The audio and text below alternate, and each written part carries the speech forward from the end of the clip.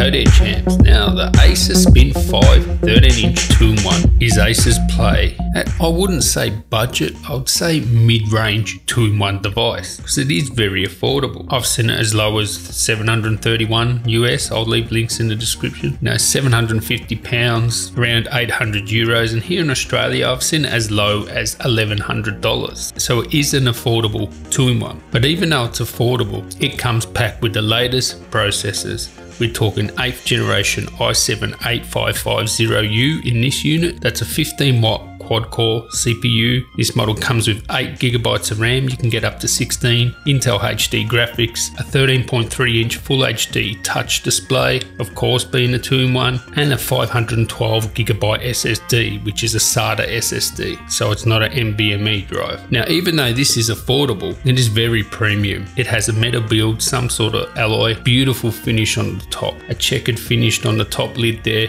It really looks classy. It's built solid and it's pretty thin and light. I mean, it won't be the thinnest and lightest 2-in-1 in this class, but at 3.48 pounds, 1.58 kilos and 15.9 millimeters thick, it is a nice and thin premium laptop without the premium price. Now, I have made a video on the Inspiron 7000 2-in-1. I guess this would compete with it. Now, if I guess I was going to compare the two, they're pretty similar. There's not much between them, except this one has far better battery life and it's cheaper. So that's important to me. I would probably go with this one. And it has pretty much all the ports you want. On the left hand side, 2 times USB 3s, a USB-C. It's not Thunderbolt 3, it's just USB-C. Has a HDMI port, full size. Right hand side you have the volume rocker, headphone jack, SD card slot, and another USB and the power button. So plenty of ports. The only thing missing here is probably Thunderbolt 3. On these sort of mid-range devices, it's not uncommon for them not to have Thunderbolt 3. Now, of course, if you haven't checked out my which laptop to buy in 2018 video, you want to check that out. And basically what it comes down to, if you buy a laptop, you definitely want an 8th generation Intel CPU. They make a huge difference. Now, the true harmony sound on this Dolby Audio, it's not the greatest sound I've ever heard. I'd say it's very serviceable. It can sound a little bit tinny, but it doesn't distort. Obviously, this being a 2-in-1, you can use it in tent mode, presentation mode, tablet mode, etc. But the actual audio experience is good in every one of those scenarios. Whereas some may only sound good in laptop mode, this sounds good in tent mode or tablet mode as well. The keyboard is really good, backlit, nice amount of travel. It feels nice, it has a nice amount of feedback. To be perfectly frank, this keyboard is better than a lot of high-end keyboards. So I really do like the keyboard, especially for the price point. Trackpad, there's nothing really to complain about here. Nice tracking, nice click to it. Gestures work well. I'm not going to say it's top drawer and the best trackpad you've ever used. It's definitely certainly serviceable and above average. Some people have actually said the display's not that good.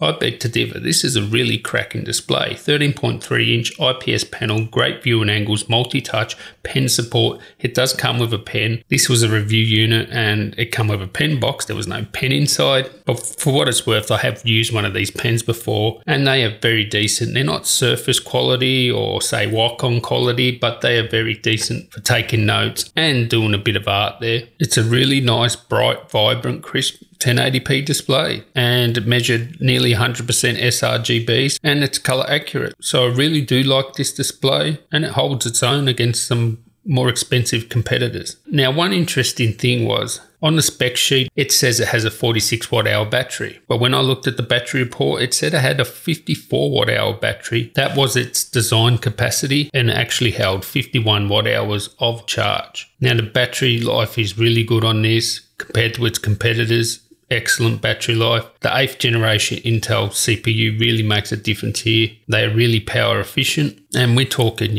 7 hours battery life. Just your general usage, Word, Excel, email, web surfing, YouTube, etc. And on just the video rundown test, I could get over 10 hours battery life, so really good battery life. The performance, these 8th generation 15 watt CPUs are fantastic. Quad core, so that's why you need the 8th generation. You don't want the 7th generation Ultrabooks, you want the 8th generation Ultrabook CPUs because you get an extra 2 cores. This does not throttle. It can sustain all core burst in the mid 2 GHz, so it doesn't throttle. You get maximum performance there. Performance is great. So there's not really much you can upgrade in here. You can upgrade the SSD. That's about it. Buy the best specs in your budget because you will eventually grow into that, and it will last you a long time, this device, because these 8th generation quad cores won't be outdated in 2 or 3 years. They'll still be good in 5 years in terms of performance. So in conclusion, this would have to be one of the best, if not the best, mid-range 2-in-1 you can get. Great build quality, great display, great battery life, get the performance of the 8th generation quad cores, and it has pretty much every port you'll need. My minor gripes with this would be the fan is on at idle sometimes. I don't know why. It's not particularly loud. It doesn't get particularly hot, this machine, but I don't know why at idle the fan would be audible. Certainly most of the time it's not audible, but sometimes it just kicks in for no reason, and hopefully they'll be able to fix that up with a firmware upgrade. And I would like to see a Thunderbolt 3 port here, but as I said, it's not uncommon not to have that. So a great device. If you liked this review, please give me a thumbs up. If you're new around here, why not subscribe?